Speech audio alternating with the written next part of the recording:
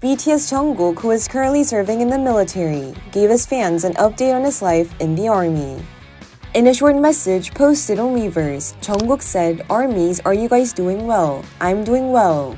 He added, "I've been working out. I'm cleaning even the ceilings. Everything is spick and span. I'm also cooking."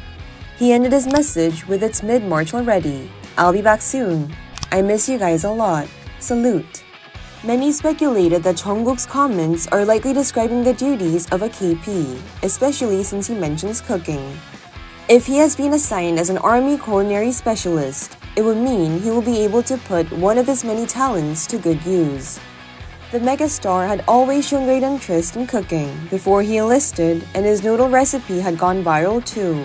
Jungkook entered the 5th Infantry Division's boot camp in Yeongcheon, Gyeonggi Province last December along with Jimin. Jungkook and Jimin will be discharged on June 11, 2025.